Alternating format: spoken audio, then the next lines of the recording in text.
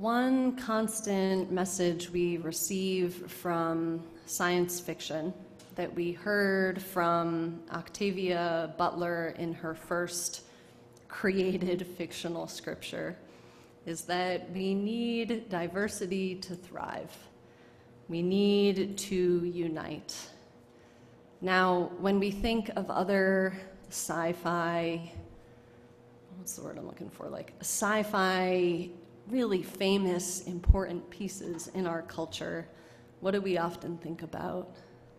Star Wars, Star Trek, both of them. But Star Trek is the other series that really enabled people to imagine a very different kind of world, right? In a time when the United States was living with deep racial divides, division, and oppression, Star Trek showed us a very different way of being.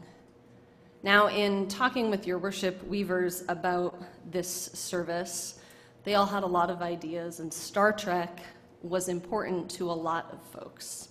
Now, Lisa Furr said in Reflections on Unitarian Universalism, this, too, is one of our great hopes, one of our great goals, right?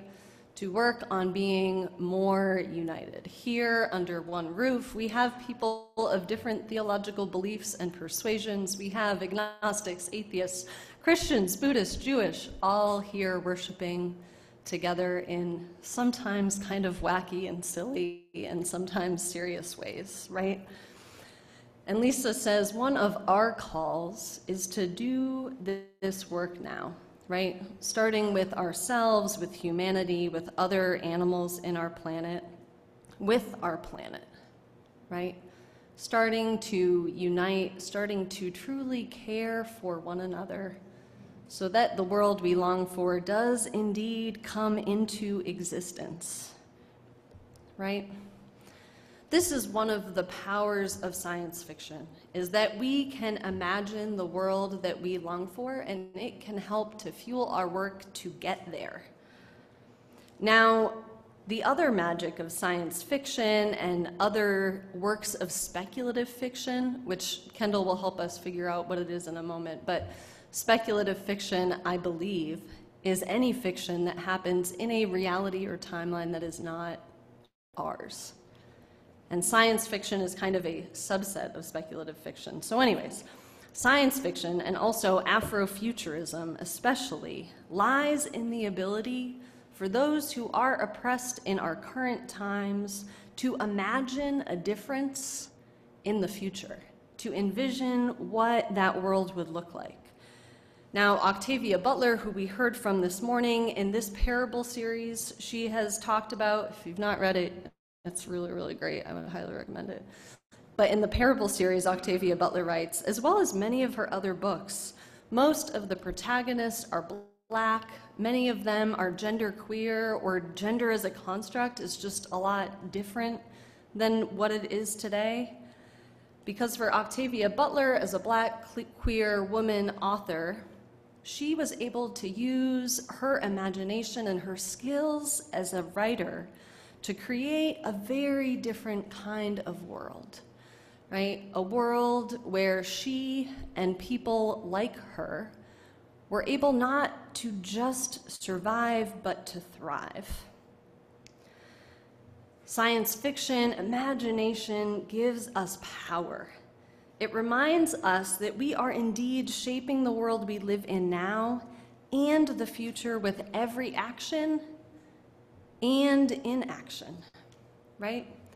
Science fiction, imagining the world, can give us power and motivation even when we are amidst crisis.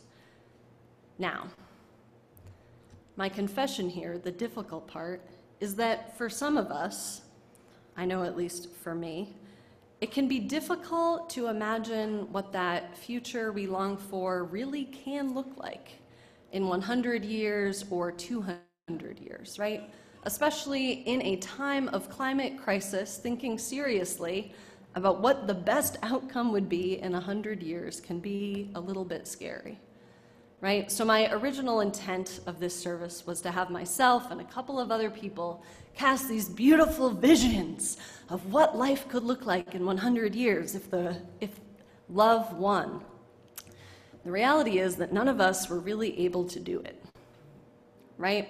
Now, and I think some of it, whatever, is time and reality and pregnancy insomnia, yada, yada, yada. But I think a deeper truth is that being wide-eyed as we are and real about our current world, it is hard to think about what things will look like in 100 years and 200 years and 300 years if we continue on this trajectory. Now, I think the hope is that it's a lot easier to do that together in community, right? Because we all have different imaginations and different hopes and visions, different skill sets. So that's one way we can do it, by talking with one another about what we hope for our future. That's actually one of the things you all are doing in your stewardship campaign, right? What are we hoping for? What are we trying to build here to get us to that better tomorrow? And the other great thing is that not everyone struggles as much with writing a beautiful vision of what the future could be as I do. This is why we have things like science fiction, right? So the reason why we had science fiction as our reading today is to show us that science fiction authors can actually help us to unlock our imagination, our vision of what that world could be like. Because it's just not going to be all of our gifts, and that's okay. This is why we have speculative fiction and science fiction to be a source that we can lean on. The parable series that we read from, the kind of really intense, if you do not unite, you will be robbed and murdered, right? This was because Octavia Butler was writing in a kind of apocalyptic time of climate crisis and class crisis, where truly people were needing to steal from one another in order to survive and live. And the protagonist of this story, Lauren, said, no, me and my people are not going to do that.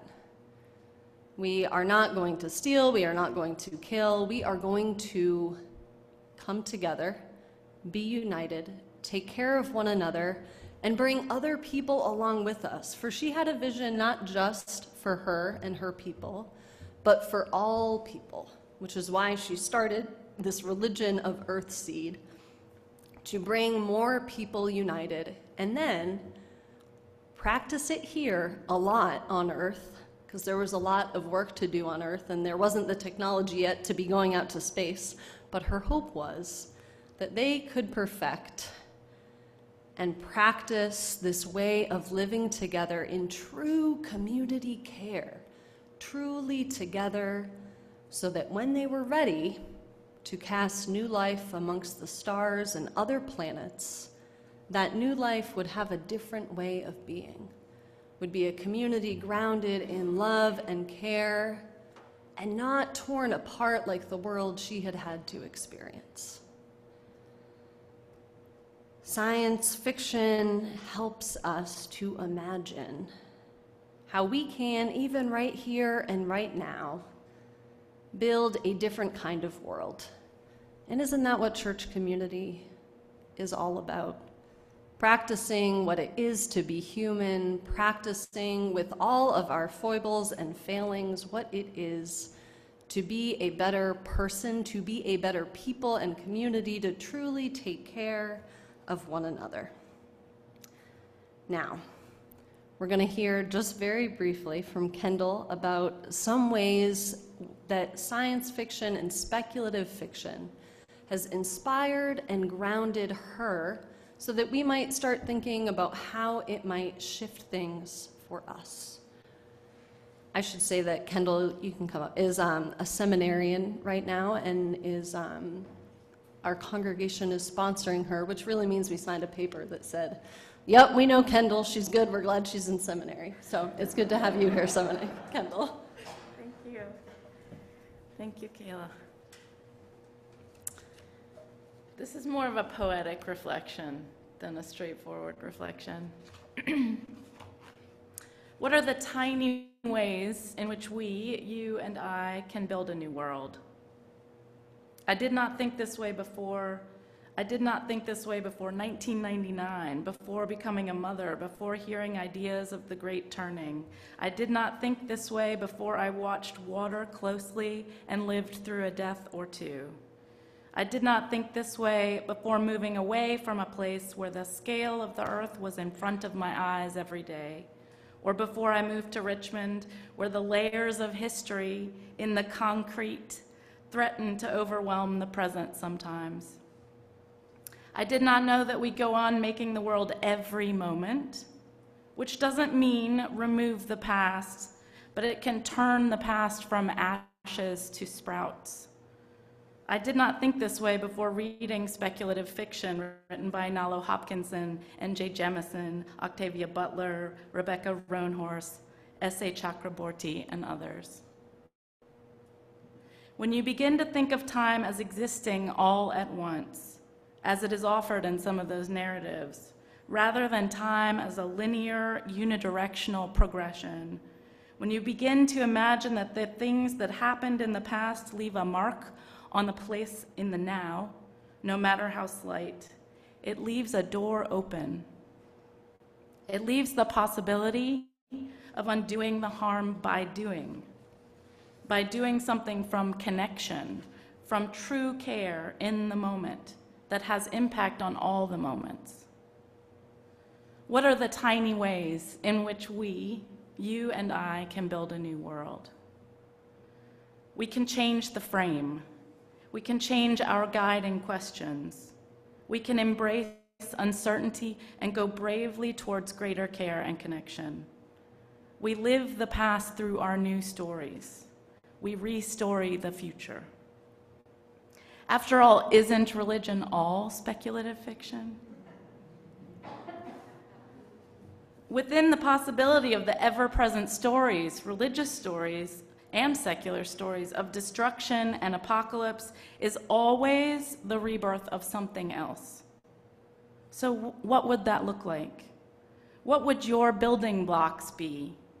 What are the tiny ways in which we, you and I, can build a new world? Mine will start with living soil and music and dancing, attention and presence, warm curiosity, shelter, food, water, education, and peace without question. Values-driven systems that are flexible, responsive, and open to the new gifts that arrive with each child born. If we use our minds to project into the future and look back on the now, we can become, in our wildest dreams, as Marian Wright Edelman likes to say, strategic fleas, or healing microbes. We can be symbiotic organisms with our neighbors, human and non. We can be frequencies, gestures, the air itself to each other. What are the tiny ways in which we, you and I, can build a new world?